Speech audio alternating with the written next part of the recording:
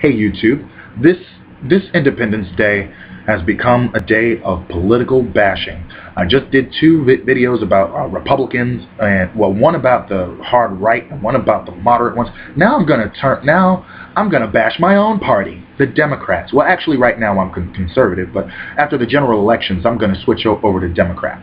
So anyway, with that in mind, Turncoat Democrats are the worst. They're worse than the Republican who hates you to your face.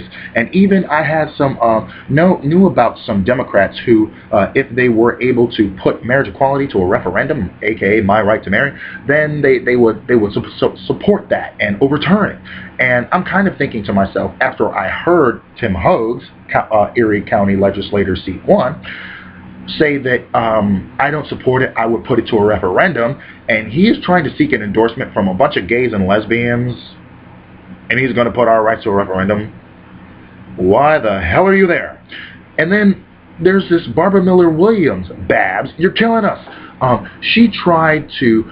She stepped across the aisle in a gesture of bipartisan spirit in order to sell us out to the Republicans so that they can have control of the Erie County Legislature and basically do en masse what Collins was doing. You know, be a dictator, you know, what else did he do? Just a whole bunch of messed up stuff. He, in fact, went to court to defend a tax hike.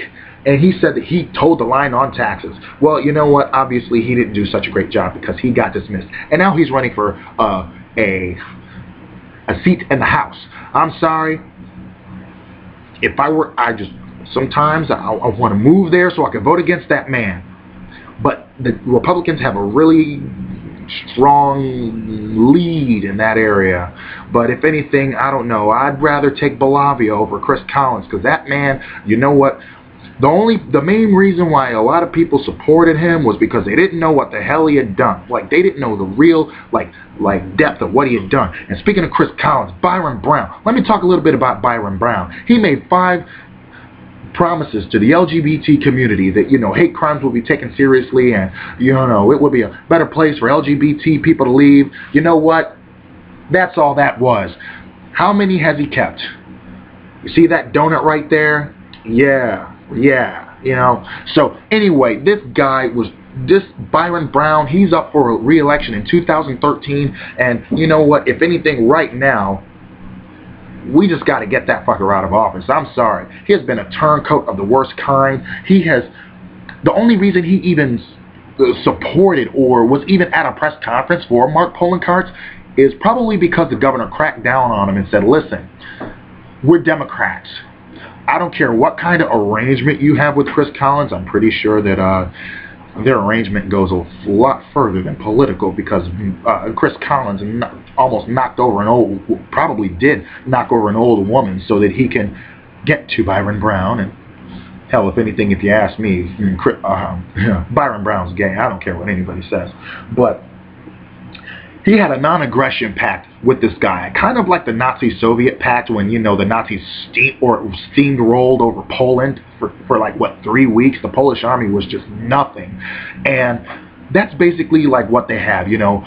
When Chris Collins was up for re-election, there was nothing coming out of the Byron Brown camp because they were birds of a feather flocking together. You know, I call that a Demublican. Like, they're the worst kind because, you know, they'll step across the aisle in an effort to be bipartisan, but really they don't really give a damn about the people. Like, the worst thing is a Republican masquerading as a Democrat, like Mickey Kearns. He said that he would not have voted yes on marriage equality because, why? Because he was being manipulated by Carl Palladino, who Byron Brown recently gave $1.2 million to renovate some dilapidated stuff in downtown Buffalo that Palladino wasn't even taking care of. So it's interesting how these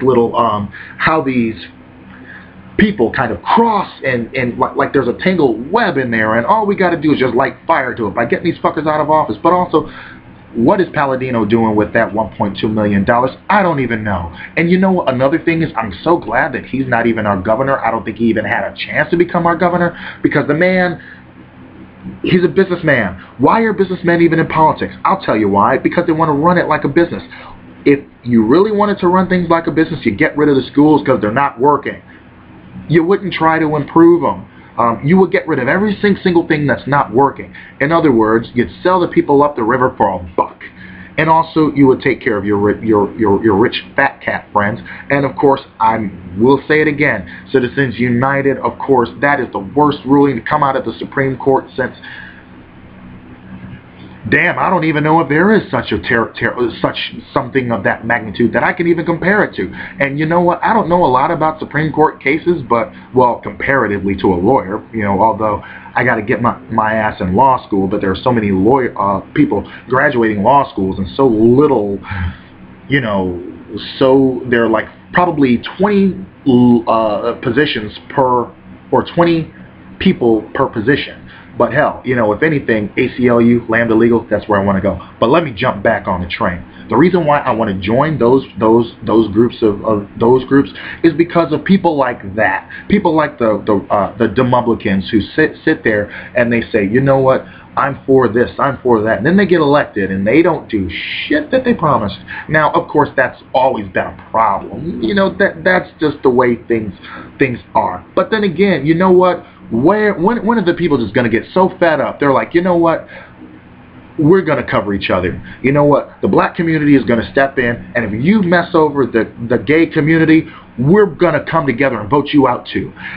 The gay community, what we're going to do is we're going to hold you accountable to the elderly. And you know what? You vote to repeal Medicare, we got you. We're going to take you out. That's what they're afraid of. That's why divide and conquer is so important, because if you have a group of voters that are united and holding, you know, got each other's backs, I mean, really, who do the bullies go after? The people that are alone. Who do the bullies want to deal with? Yeah, they're not going to mess with you they're going to back down if somebody steps up and defends you. Why? Because they're cowards. That's what these Demopublicans are, if you ask me. Why? Because they're sitting there and all they're in it for is for themselves. They're just going to be like, you know what? I gave a good liberal game, but I'm as conservative as a red-blooded Texan American. That's all they want.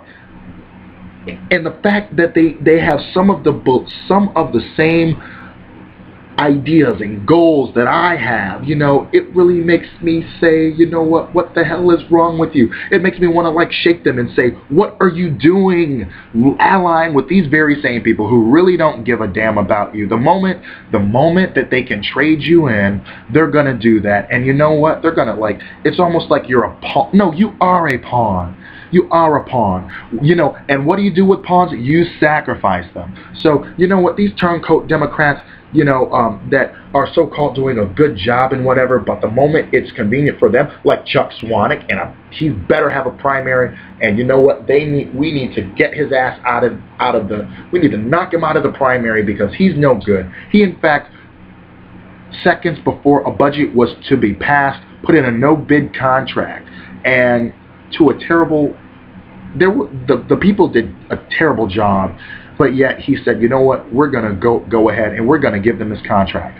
So you know what, that sounds definitely like a Byron Brown move. Thank heavens that we have a city council that opposes him on every turn, because we need good people like that in the House of Representatives that are gonna oppose these radical conservatives on every turn. But when we have Democrats that are allying with this radical agenda because they, you know, yeah, you know, I'm rich, you know, I benefit from a lot of these tax cuts that they pushed, and I voted for it because, well, hey, do I really care? You know, hey, get rid of Social Security. I'm not going to retire on it.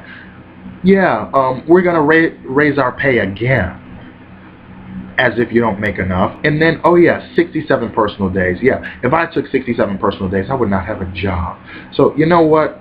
All these turncoat Democrats, yeah, you liberals out there, keep tabs on them. I'm sick and tired of hearing about these joke candidates that are running on the Democratic line, and we get to vote for them just because they're Democrat. Do your fucking research. Vote. Get your ass out there. If you know, hey, and if you're a felon and you can't vote, light a fire under the asses of your family members who say that they don't vote because they're not going to make a difference. Why? Because they want it, they don't. So anyway, this is my rant. I know I'm jumping all over the place. I tend to do that, but I think I've relatively kept easily on on a decent pace, and I think I kept on a good. I think I kept on track for most of it. But anyway, rate, comment, subscribe. Tell me what you think, and see you later.